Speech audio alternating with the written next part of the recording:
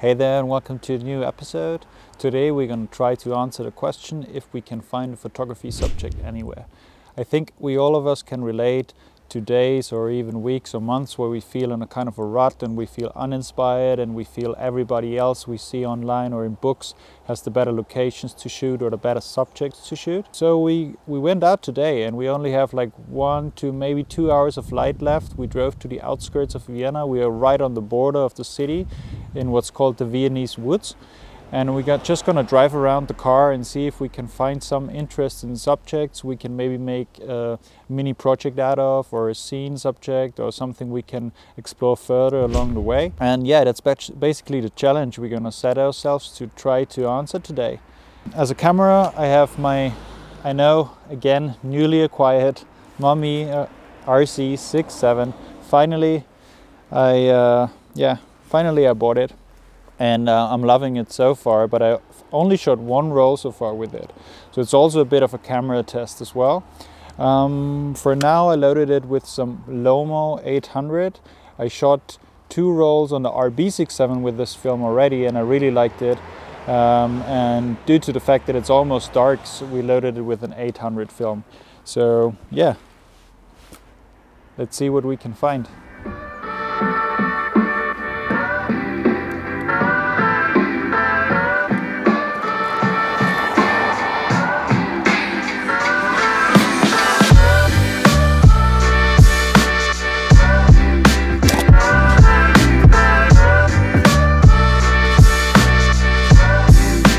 So the first subject we found is this torn down, almost collapsing house. It's probably the last standing house of the city of Vienna, which is interesting in itself.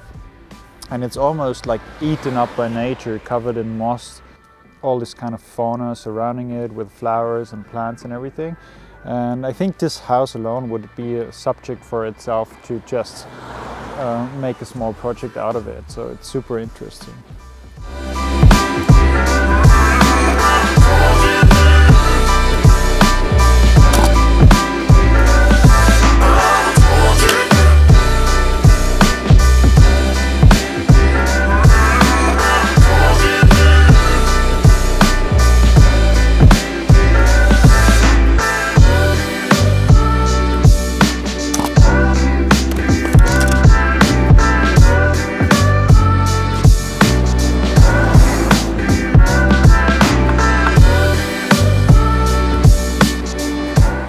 I think I overexposed the first image, so I went back and took a second shot because I really liked the hole in the roof and how it sits there right beneath the street.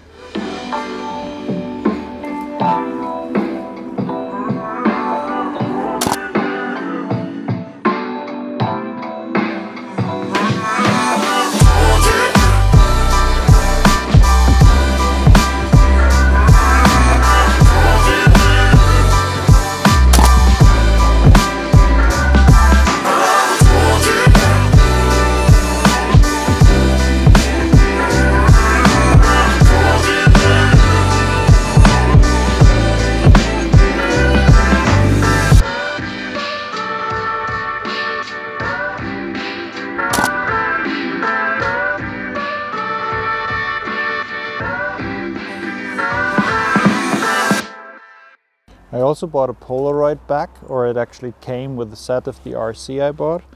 I haven't shot anything with it. I actually just bought a pack of Fuji FP100C yesterday, which are ridiculously priced because they are not available anymore. But I was still super excited to try it out. So I guess I'm gonna try 1 image with it and then save the rest for another project. See if it works. See if it's worth the €5 the film costs.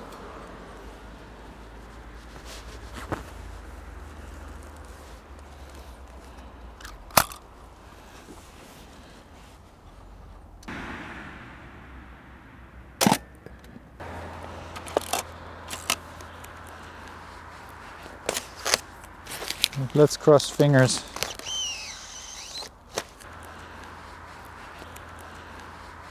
It says, because it's quite cold, that we should wait about 4 minutes for the developing of the Polaroid.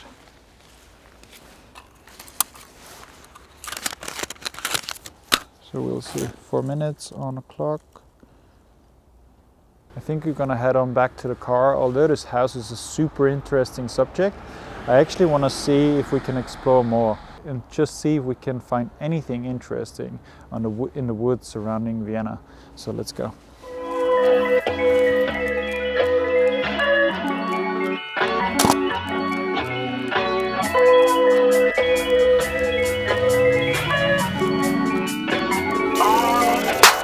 So the 4 minutes are up. Let's see if we got lucky. Ta-da! Pretty cool. I think the exposure could have definitely been higher because I had to go down to 1/60th of a second with 2.8. But it works, and that's pretty cool.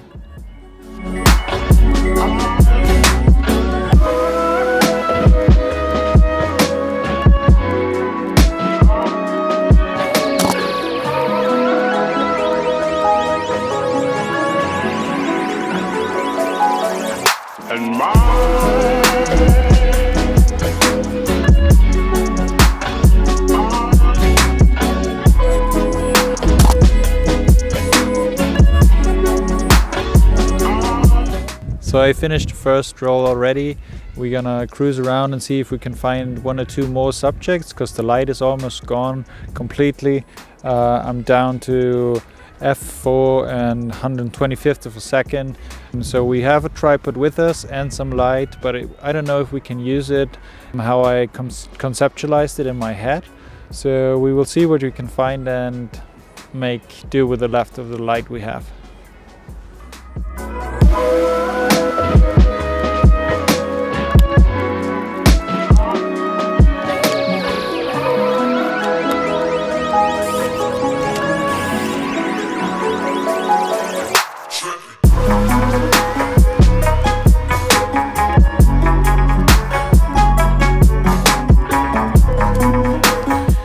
Probably gonna make 2 exposures because I really like the setting here.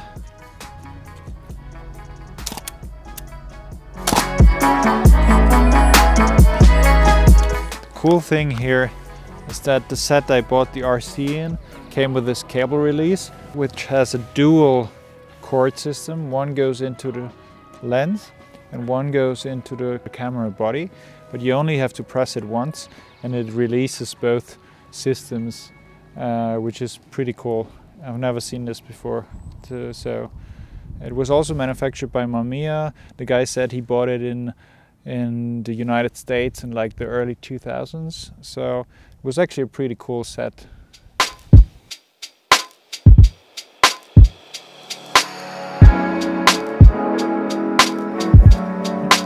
Never forget to pull out the dark slide when you shoot with the Polaroid back. 1, 2, 3. So second Polaroid we shot today. I'm pretty excited if this one worked out. 1, 2, 3. Ta-da!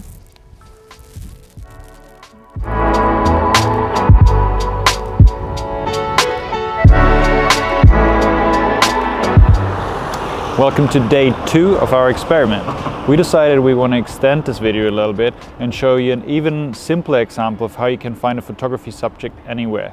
So we basically set up a guideline to walk only 5 minutes of our apartment and to shoot a roll Portra 400, fill it up with 10 images, 10 interesting images.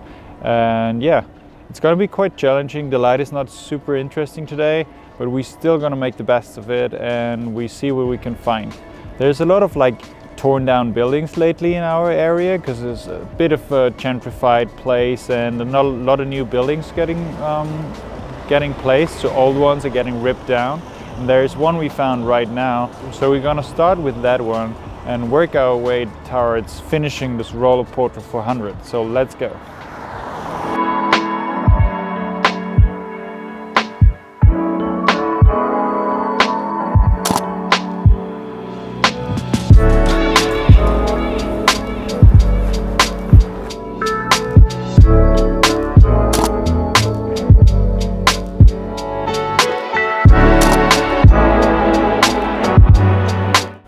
So actually the first scene we found here, we were pretty lucky.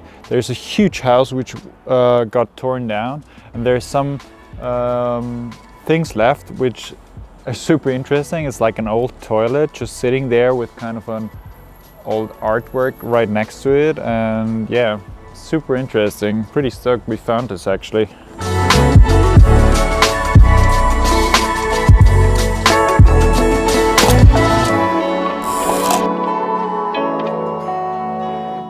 As you see here, there's an old toilet still remaining with all the dust and crumbs of it. It almost looks like a war zone. It's pretty bizarre, but pretty interesting as well.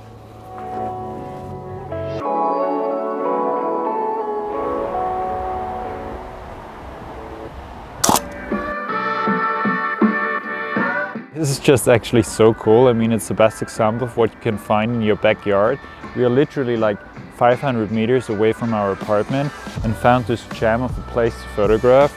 I mean, who doesn't love a torn down building, huh? Anyone does.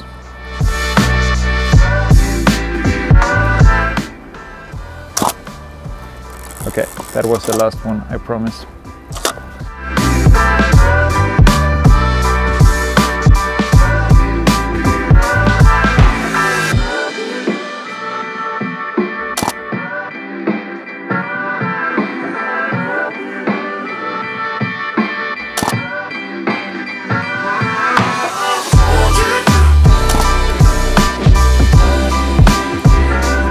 So I guess finding something to photograph always comes down to your motivation and your kind of eagerness to find some inspiration everywhere you go.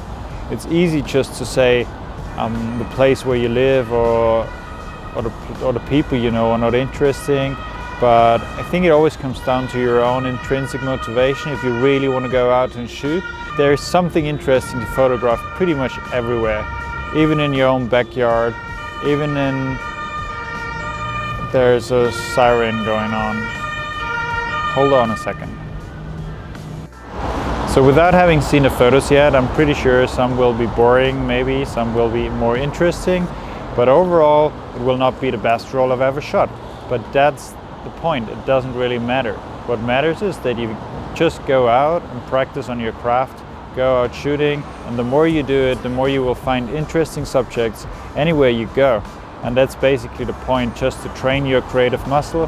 And if you go out and shoot a roll every day or every other day, you will accumulate an amount of images, and maybe at the end of it you can make a scene out of it, or just some small collection, or even work on it for years to come and create a huge body of work. And you can find interesting bits and pieces and just gonna continue working on some interesting topic which will crystallize out of all the images you shot.